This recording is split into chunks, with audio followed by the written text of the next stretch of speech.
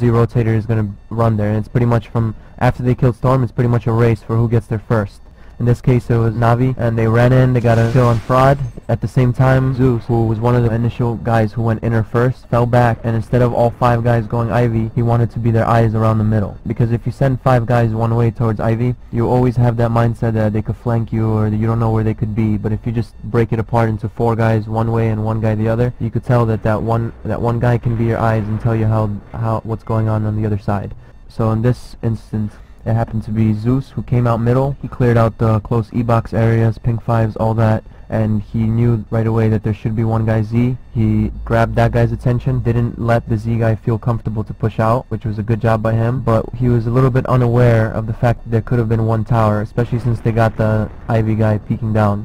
So I feel like he should have been a little bit more aware that there could be a guy tower, but I guess it didn't really matter much anyway since the tower guy's hiding, since his Ivy guy died and the Z guy is getting shot at. As soon as they took out Fraud in the back rows, they ran to the back of bomb train, planted the bomb right away, and instead of pushing out towards the middle area of the map, the outside area, they took over the CT ramp because now it's 2 vs 4 with Nothing and GFN left. GFN was hiding tower, not giving away his spot, and Nothing was playing in Z. Once Zeus spotted Nothing in Z, he played the back of 5 a little bit safer, but ended up giving Jordan a chance to kill him by, I guess, challenging him a little bit. A little something that really made Na'Vi win this round, or that shows that Na'Vi knows how to come out Ivy together the right way, is when you see them come out, you see how 3 guys rush out towards the back row and back bomb train, not all 4. The last guy, which happens to be C9, ended up just staying by the Ivy and just covering the right side for anyone to flank them, which makes the team feel comfortable that nobody's going to come behind them and kill them from behind. So he kind of just stuck to covering the right side, grabbing the Z guy's attention, making him feel a little bit nervous not to peek out, but he was also unaware that there could be a guy tower, and Good for Nothing did a good job of hiding and then doing his best to, once they thought everything's clear, to getting a kill. Sometimes teams will even allow you to get 2 kills from tower like that, but Na'Vi didn't let that happen. Again, organized little collective pistol rounds like this, they don't work right from the start. It's something that you kind of need to get down. You need to have a formula of taking things, like either it's Ivy or inner or wherever they decide to go. There's formulas always, you know, like first guy entry killing, second guy playing off him, covering him, third guy doing the same. If there's 4, the 4th guy watches their back. All these type of collective passive pistol rounds where you find out information and then just call a strat. It's all based on being on the same page, on what to do, how to react to certain scenarios, to keep in mind where the CTs are playing, and if one's playing here, most likely the other one's playing there. Like for example, if Lurpus is playing close inner on the pistol round, that means that there's one playing Z most likely, or there could even be one hiding it up. You have to be aware of things like that and talk about it with your team to make sure you're on the same page when that happens, what to be aware of and who's doing what. And that takes a lot of practice, a lot of talking with one another, and teams who have the chance to be able to either live together or talk to one another a lot or just put in that work during boot camps or whenever you can, they end up being very successful, and it turns out to be like almost like a movie for them when they're playing. They're playing the round, things are happening just like they talked about, so they all know how to react to it already, and it gives them confidence because one teammate, instead of making sure that the other guy knows, he's already confident that his teammate knows how to react, and so does the teammate on his right. So everybody on his team knows how to react, and it just gives you that confidence to just focus on your own game and play using your individual skill and sticking to the game plan and the formula and just being on the same page as a team. Unlike teams who are unorganized, you know, teams who don't have chemistry, they get nervous, they start saying, oh, you know, what if my teammate doesn't know this, I need to make sure he's doing this right, especially leaders, and that's why leaders tend to be on the bottom sometimes, because they're too busy focused on everyone and making sure everyone's doing a good job instead of focusing on their own game and just using their own skill. But then again, when team's fully organized and has everything prepared and on the same page, that's when the leaders usually stand out and frag hard, because then they're playing their games and they're just like another player in the team. Alright, now I'm gonna talk about what I think went wrong for EG this pistol round and what I think they did and how they could have stopped this strat.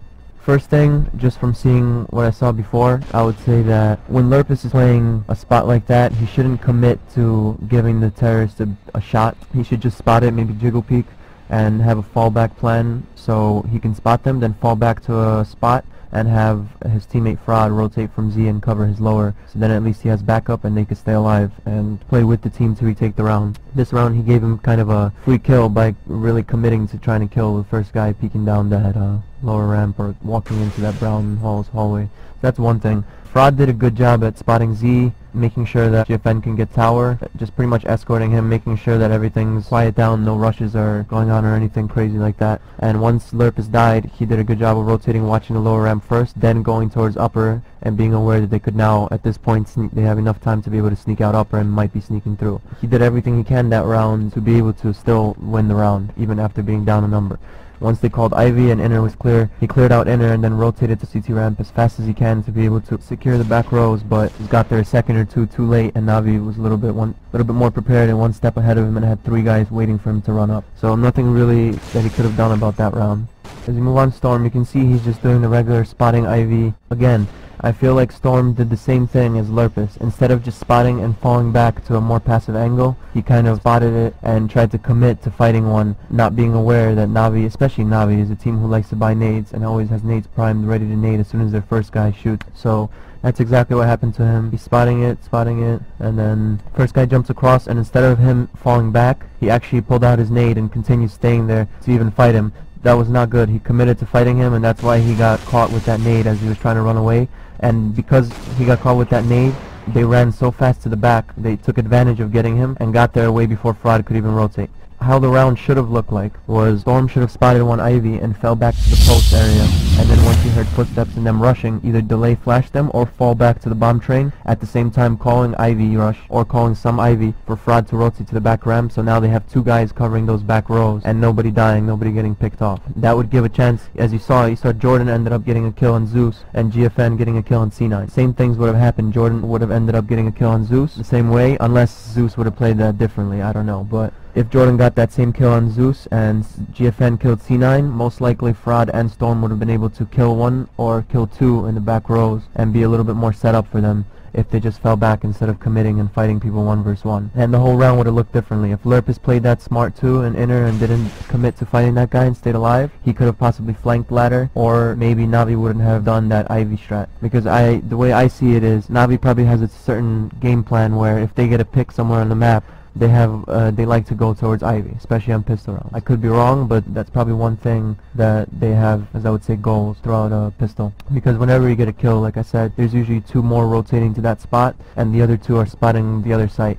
to make sure it's not a fake or whatever, and they usually don't have much backup, so it's better to regroup, hit one thing fast after you got a kill somewhere. Alright, let me just continue. Throughout the round, you could see that once Navi took out Fraud and back ramp, they took over spawn ramp and didn't give them a chance to maybe nade them or catch them from the back from like weird spots outside or some kind of hidden spots on their trains or something. They just gave him the whole area and focused on holding the CT ramp and let Edward flank them, who were trying to flank Navi actually. It's a little confusing, but if you see, Jordan was playing in Z. Once he got Zeus, he pushed out because he knew the Navi planted back a bomb train, and so did GFN. They both pushed up towards the bomb train, and Edward knew that there's one guy Z and one guy tower, and they're going to move towards the bomb train now, so they're not going to be covering their own backs now, because they think that their backs are clear, since they got the main guys who were covering their backs. So they moved up towards the bomb train, Edward ran around to flank them now from Z, and ended up killing Jordan from behind, and then GFN was just stuck. He had nothing really he could have done. He had 2 guys on the ramp waiting for him.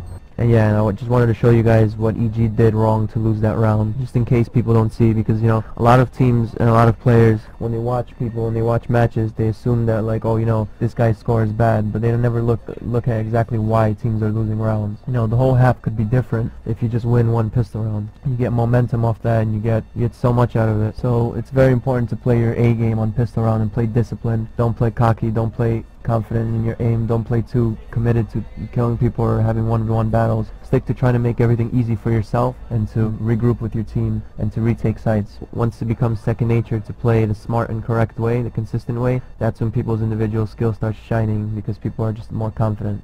Hope you guys learned maybe a different way to look at Counter-Strike, or a different way to approach it. Approach mid-game, approach like learning from your mistakes in demos. A lot of teams and a lot of players don't do that, but you can get all your answers out of demos. That's why there's teams who come from third world countries who don't have a chance to scrim against good teams and still pull upsets and still beat good teams.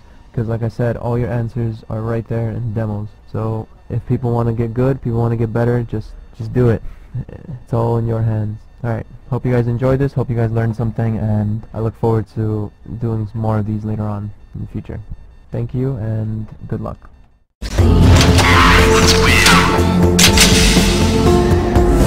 Hey guys, this is Zeno from Winout.net. Today I'm going to show you the analysis of a pistol round between EG and Navi on DE Train from Arbolé Cup Dallas 2010. It was a best of 3 series, but this is just one map on DE Train and the pistol round. I'm going to explain what Navi did to win this round, their thought process, how it worked out for them, and what EG could have done to make it easy for themselves to actually win this round.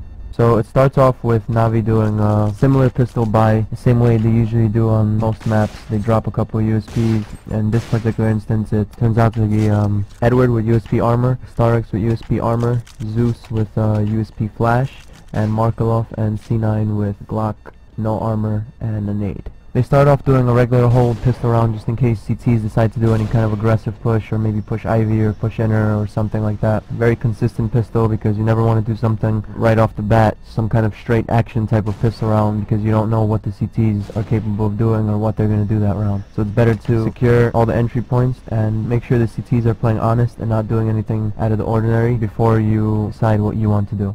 Basically find out information. That was their goal in this round, and as you can see, they have all exits covered. Zeus and Edward end up going towards white walls to clear out any kind of inner pushes and to make sure nobody's playing aggressive in brown hall's inner. So they clear that out. Zeus is aware of, if you watch him entry kill, and you can see he's aware of the close brown hall's close steps in white walls, any CTs playing in little close angles like that, or even up lower ramp, the little close angle.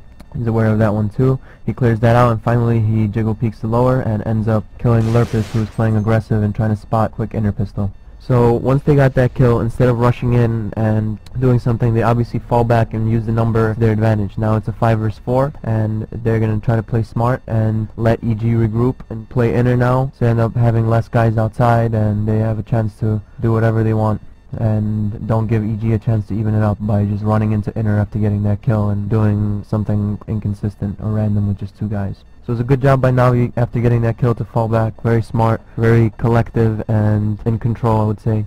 Now let me move on to the other side of the map. They have Starix with a USP and armor holding the Ivy push. As you can see, he doesn't run up towards Ivy because there's a chance CTs can push it or have a little pop flash setup and CTs push out, or even nade the end of it. It's not worth losing HP when you can just play from a little further back, because again, their goal was not to take over Ivy or make a presence there. Their goal was just to lock down all pushes and first find out and make sure CTs are playing honest.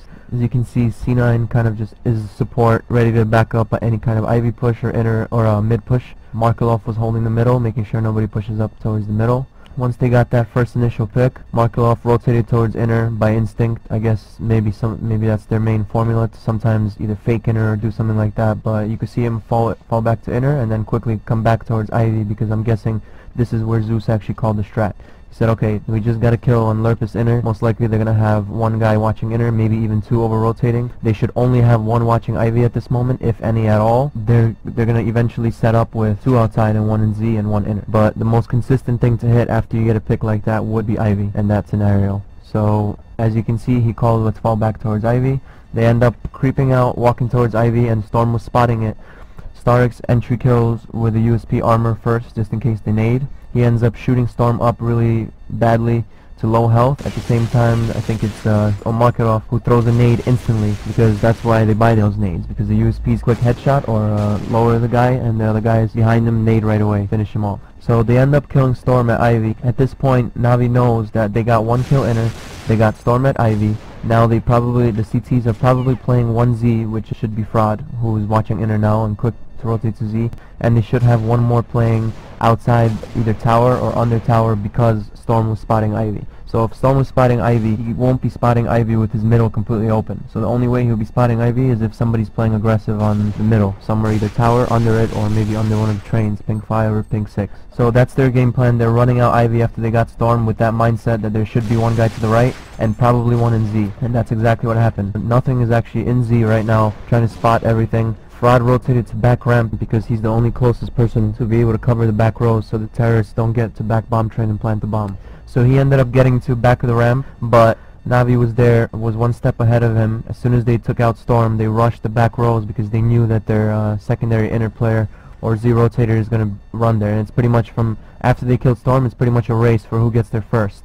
In this case it was Navi, and they ran in, they got a kill on Fraud. At the same time, Zeus, who was one of the initial guys who went inner first, fell back, and instead of all 5 guys going Ivy, he wanted to be their eyes around the middle. Because if you send 5 guys one way towards Ivy, you always have that mindset that they could flank you or that you don't know where they could be. But if you just break it apart into 4 guys one way and 1 guy the other, you could tell that one guy can be your eyes and tell you how what's going on the other side. So in this instance, it happened